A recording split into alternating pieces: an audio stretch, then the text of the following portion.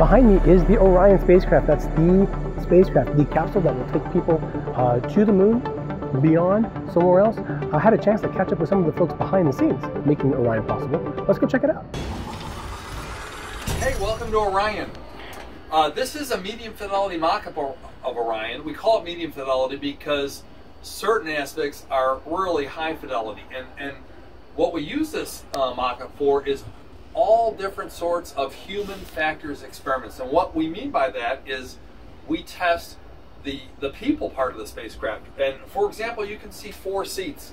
These are the seats and the consoles that the astronauts will be seated in and strapped into for their ride from the launch pad into space and then for re-entry too. So for example, in this mock-up, these are very high fidelity mock-ups of the seats and exactly the locations they'll be on the actual Orion vehicle. And what we do here is we practice the crew getting into and out of their seats while they're suited up. And once they're in their seats, you'll see this console right here. This is the crew's control panel. And if you can you swing that camera around and take a look at what our control panel looks like? Yeah, here we go. So, wow. Isn't that something? Three computer monitors, and Orion is largely flown by computer with the ability for the crew to interact with the control system. So in this facility, we make sure the crew can get in and out of their seats, and we can make sure they can reach all of the displays and controls they need to operate the vehicle. Mark, I see joysticks, what look like joysticks on either side of this, and I'm just curious, what are those for? Like normally on the shuttle, there'd be like a commander seat and a pilot seat in the front. Is that kind of where they would be sitting? Exactly. You're right next to the commander seat. This is the pilot seat. Orion can be completely operated from either seat, so there is a redundant set of displays and controls on either side. So you notice you highlighted that we have 2, we call them translational hand controllers. They're hand controllers that the crew will use to pilot the vehicle once we're in space. Great. So now we're sitting here. I can see where everyone sits with these seats all out. It doesn't seem like a lot of space, but I imagine they wouldn't need these seats, the astronauts, once they're on their missions. Yeah, as soon as we get into orbit, the crew gets out of the seats, they take off their suits, and then the seats fold up and we move them out of their way and we put the suits in nooks and crannies. You know, you mentioned it doesn't look like a lot of space. This is actually one of the largest spacecraft that we've ever built for humans. The only spacecraft with more of a volume was the space shuttle. Wow. So when I'm looking inside, like I think, wow, those astronauts on Apollo must have had a hard time, but it would have been smaller than this. Much smaller. And in fact, with Apollo, the seats were really there and in there all the time. You didn't have nearly the maneuverability you do in here. Great. I might point out where you're sitting. Whoa. That's where the bathroom's going to be, right through there. Because we're going to ask people to live on board Orion for periods of up to 3 weeks. We're equipping it with the facilities, with the toilet.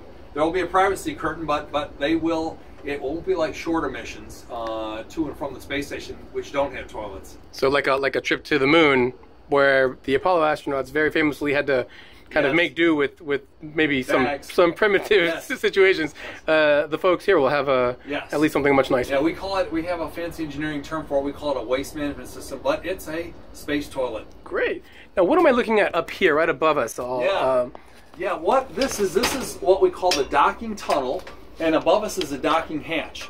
When we fly to, for example, the Deep Space Gateway, which will be a spaceport around the moon, we'll dock with that gateway on using a mechanism on the other side of that hatch. And after we dock, we'll open the hatch here and the hatch on the gateway for the astronauts to go back and forth between the vehicles. In a very similar way, when we have landers that we use to land on the moon, landers on the Mars, we'll dock with the landers and the crew will get into and out of the landers via that hatch. Okay. Well, Mark, you know, this is a pretty amazing vehicle for astronauts to fly in. It seems like it can be used for those shorter trips to the station or for the longer trips to the moon or Mars or beyond. I see some windows out here. It seems like they're a lot bigger than Apollo. Am I right there or no? I can't tell you if they're bigger than Apollo, but we put a lot of effort into the usability of the windows. So if you actually sat in the seat, the windows are designed to allow you to look out and be able to fly the vehicle exactly to where you'd be flying to while you were in your seats.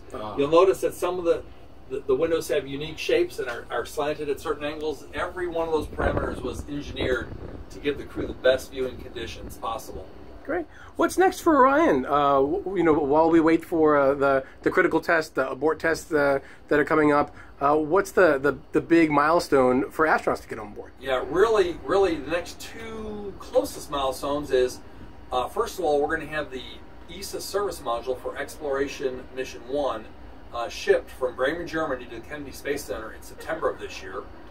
Next month, in August this year, we're going to ship the Exploration Mission 2 crew module from a facility in Louisiana to the Kennedy Space Center. And that crew module, it will be the crew module that takes humans back to the moon for the first time since 1972. Great.